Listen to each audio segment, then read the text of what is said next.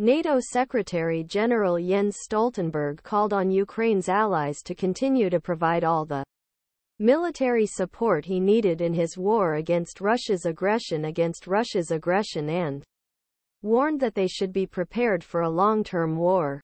We should continue to give Ukrainians the weapons they need to stay strong today, so they may be strong on negotiation table tomorrow. Stoltenberg met with Olaf Scholz in Berlin.Said, "These contributions help Ukraine to defend the freedom and help to keep Europe safe," he said. However, in an interview with the German news agency dpa, Stoltenberg said it would take a long time for Ukraine and its allies to achieve their goals. Stoltenberg, "We must be ready for long-term wars cannot be foreseen due to the nature of the wars. What we know is that those on negotiation table are inseparable with the situation in battlefield," said. Ukraine, with help military supplies from its allies, has launched a counterbook in spring to regain lost zone since beginning of inconvenience Russia in February last year. However, opposite since he progressed slower than expected.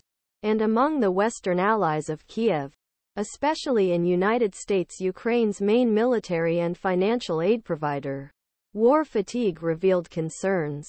NATO chief dpa, given the time to prepare, Russia said the fight would be very difficult. He continued, "We knew that Russia has prepared for months with mines, tank trenches, many defense positions. However, Ukrainian troops, despite the difficulties faced in battlefield, earned earnings and liberated more regions," he said. Meanwhile, on November 10, British government announced that 30,000 Ukrainian troops had completed training in England 7 weeks before program, which he said was largest British military training effort since World War II. Ukraine Air Force spokesman Yuriy Ihnat in Kiev, November 10. F-16 fighter plane Ukrainian pilots plan according to plan, and some pilots already education in sky added. At the end of last month, the U.S. Air Force announced that a series of Ukrainian pilots have started training to fly forward F-16 fighter plane in Arizona State.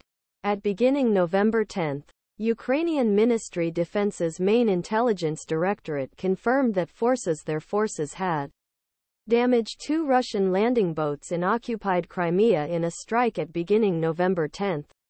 Intelligence official Andriy Yusov, RFERL'ye RFERL'ye.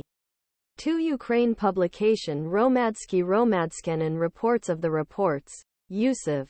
2 descent art was damaged.